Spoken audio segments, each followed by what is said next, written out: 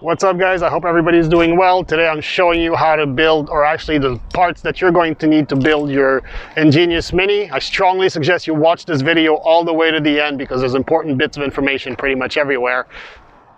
Alright guys, so we are here at Home Depot. We're going to head in. I'm going to show you all the materials you need to build your In.Genius Mini. By the way, it's the first time I take you guys on my building adventures, so I'm really happy about that. So I guess I'll see you inside.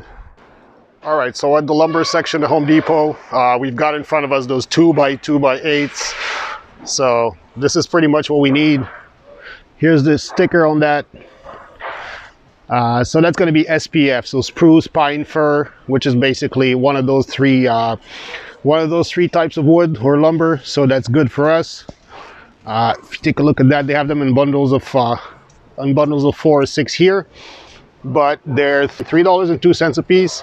And we're going to need 7 pieces of that. So 7 times 2x2x8 in SPF should run you about, the Canadian prices will run you about $21 plus tax. I know you guys in the States have great prices, so good for you if you get cheaper than that, but that's what you need in terms of lumber. All right, so let's take a look at the hinges you're going to need. We're integrating hinges in this model so that you can basically fold it and bring it back inside in the winter. So I wasn't able to find the flat ones like the ones that were used in the photos I posted on Instagram, but these will do the same. So if you can find 2-inch what we call back flap hinges, so they just have to basically be like this, 2 sides, it's got a swivel in the middle, and that's it. So we're going to screw this part at the top here to one side of the frame. The other side here is going to go to the other side of the frame, and we'll have a swivel motion like this. So they have different models or different lengths. As long as it doesn't exceed 2 inches in width, which is the width of our lumber, we're going to be good with that. So obviously I'm a fan of getting things that are cost efficient. I think these small ones here will do the job. They're $1.80 a piece here. So you guys in the US, I'm sure you can find that for like $1.50 or less. If you want it to be a little bit more solid, you can invest in better hinges. All the way up to this model here, which is about 1.5 inch wide. So that should do the trick. And that's it. Get yourself 2 of these, and that's going to be second part of what we need for this project. All right, so that's the part where I'm a specialist, the gutters. What we're going to look at here is 2 models. This is the model I use on my farm, by the way. So I've been talking about it forever. I never showed you guys. Some people didn't believe me that it's just a standard regular model from Home Depot. So here it is. That's going to be a 5-inch wide gutter. Let me just grab one here. It's not stuck into the others. All right, so obviously some of them are going to have been compressed by transport, like this guy here. This is quite obviously not 5 inches wide. So but yeah, most of them are going to be, let's just get this guy out of the way and we'll look at the one that's right behind it because it's better shaped. Okay, so that's a better shaped one. If you take a look at that here, so it's 10 foot long, it's going to be 5 inches wide, at least that's what they say, but in my measurements these plastic ones have never really been 5 inches wide. So obviously they're quite cheap. They're going to be $7.40 a piece. So it's up to you guys to decide whether you want to go for cost efficiency or if you want to get a more expensive model, which I'm going to show you in just a second. So let's just walk over and find out their other 5-inch model, which is actually a real 5-inch, and you'll see the difference between these two. So the model that we have right here, let me just pull it out. All right, that is a real 5 inches. So I'll just slide it down on the ground here. See the distance between my fingers? It's much wider than it was before. So I'm not sure how they come up with these sizes or how they measure their stuff, or maybe they're coming out of the factory as 5 inches and then transport actually changes their shape. But as you're going to see here, these gutters are $18.20 a piece. The other ones were $7.50 or so. So it's 2.5 times the price. But these guys will use a lot more soil, but they'll give you better results. So it's really up to you to find out how much you're willing to invest into your system. But as you've seen in all of my videos and all of my content in the last few years, the plastic model works just fine, but this is a better option. So whether you choose to use the more expensive model or the value model I showed you before, you're going to need 3 like this. So 3 pieces of 10 foot long will give us 30 feet of rain gutters, and we'll be able to build our system using those. End caps. Okay, let's take a look at end caps. If you guys have been following my work for the last few years, you've probably noticed I do not have end caps on my systems, and when people ask me the reason why, I always cite price concerns. So this is for the expensive model, the aluminum gutter that I just showed you before at $18. These caps are $2.24 a piece, which is reasonable.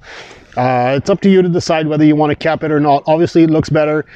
You're probably going to use these systems in your garden, so you probably have more budget per unit than I do, considering I build 300 plus of these at a time. So for me, it becomes a concern. For you guys, it's a question of choice. Obviously you can skip those if you want, but you're going to have some of the soil is going to leak out of the gutters a little bit at the ends, and you're probably going to have a couple of inches on each end where you can't really plant anything because it's going to be sloping a little. So that's for the larger gutter model, or the more expensive one. Let's walk over there a little bit and let's go find out where they have the caps for the cheaper model here. So here we go. Okay, so the caps are here. This is going to be for the plastic model. These guys have a little bit of a better fit. If you look at that, they have this little gasket here, or this little liner, which prevents, it's not going to be completely waterproof, by the way, unless you silicone this in. It makes for a neat finish, but as you can see, they're $9.63 a pair. So in order to cap a $7.62 gutter, you're going to need to spend $9.63. Now, I think you guys understand now why I'm not buying these caps. Obviously, like I said, for you, it's a nicer finish at home. If you have the budget for it, go for it. Your system is going to be better. You're going to have a little bit more space to grow in, and it's going to look better as well. So up to you to decide if you want to cap them or not. Again, the option is yours. All right, so in order to assemble your structure, you're going to need some deck screws or some wood screws. 3 inches is long enough for that, so we need to go through a 2x2, and then we have an extra inch left for anchoring in, so that's great. So just regular 3-inch screws, and just try to get a small box because they have a lot of large boxes there. Obviously, we're not building a house. We're going to need less than 20 of those. So less than 20 puts me at about, if I'm trying to save money here, again, keep in mind this is Canada, everything's overpriced, so I know you feel sorry for me. So that's a 65-piece box. These are 8x3 screws, so that's great. If we actually look at the length of the screws through the box, we can tell right away they're going to be good. So one box of these will set you back $9.46 here in Canada, and that's one more step towards completion of our project. So while we're here, we're going to get the screws for our hinges as well. So 1.5 inches is long enough. Actually, we don't want anything longer than this, because if we get something longer, then we're going to go through the lumber and we're going to have a pointy, sharp end protruding from the other side. So again, same thing. We're going to use 12 of these. So again, don't get too much stuff unless you've got other projects to complete. All right, zip ties or cable ties. So we're going to need this to secure the gutters to the actual frame itself. So we use 11-inch cable ties here, so they come in packs of 10 or 100. Unfortunately, we're only going to need 12, so if you get a pack of 10, you can get 2 of those, which I recommend. So if you look here, pack of 10, and they're actually 11 inches, and they're black. Super important. If you get white ones, they will be degraded by the sun. The polymers will break down and your zip ties are going to break. So get some black ones. They're UV resistant. I can get that here for $3.51 a pack, so that should run you less than $8 if you're in Canada. If you're in the US, you got a great price probably. And that's going to give you 20 zip ties, out of which you're going to use 12, and you can keep 8 on the side if ever you need to do something else or repair or just as a spare part. All right, since I was in the area, I figured I would pop by another local hardware store. Is that we're gonna go in there and I'll show you guys which growing mediums are ideal for these systems, or for any containers really. So we're gonna show you that. If they have the fertilizer that I use, which they usually do here, I'll show you guys that as well, and a couple of other things that will make your system great. All right, let's talk about potting mix for a quick second. The only thing they have in stock right now is this Miracle Grow product, which I hate. but it's the only thing that's really suitable at this point. So I'm not suggesting you buy that, by the way. I just want to show you this product because it has common characteristics with what we want. So when they say potting mix, it's generally not made of soil. It's generally a soilless mix, such as a cocoa-based mix or a peat moss-based mix. In this case, I'm pretty sure that's peat moss. Actually, I know it's peat moss. The reason why we don't like these products is because, one, it's Miracle-Gro, so you should steer clear of any product made by Miracle-Gro for all kinds of reasons. It's a really bad company. They use all kinds of chemicals and synthetics, but the real reason I don't want you guys to get this is this here. The 0.18, 0.10, 0.10. That means there is food already in this medium. So the reason we don't want food is, one, we want to control how much food goes into our stuff. And two, this is synthetic fertilizer that's in there. So it's not something that's needed. You're going to pay more for this. It's inferior in terms of product. So I'm going to be showing you guys over the video the right product to get, which is either Pro Mix or there's Fafard. There's all kinds of brands that sell it, but basically it's just a soilless mix made of peat moss, perlite, sometimes there's a bit of vermiculite, and that's what you really need. So at that point, once you've got that product, which is inert, this is what I use as fertilizer. So this is my all-purpose. That's what I use on the farm as well. It's the same brand, ActiSol. So you guys have seen that in my videos. So 532 formulation. It's a great general purpose fertilizer, extremely cost effective. They sell that 20-pound bag here for $17.49. Of course, that's retail price. It's more expensive than I pay, but it's a great value for the amount you get.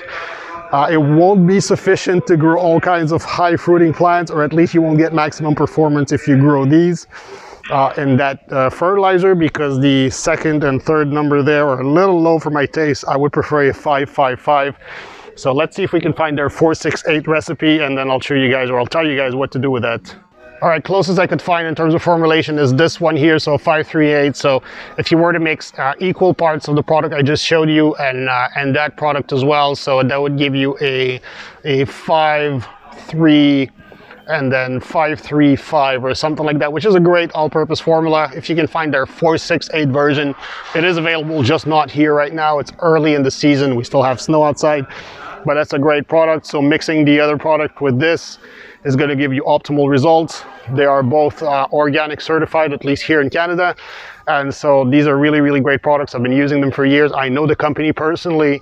I'm not making an advertisement for them. I just really like them because they're really great people, and their product is really tops. All right, so that's it for today. We're back home. Don't forget to subscribe, like it, share it with your friends. We're going to have the video on how to build this that's dropping on the 15th of March. So you guys can get your hardware before and prepare for that. Until then, keep it green, and I'll see you soon.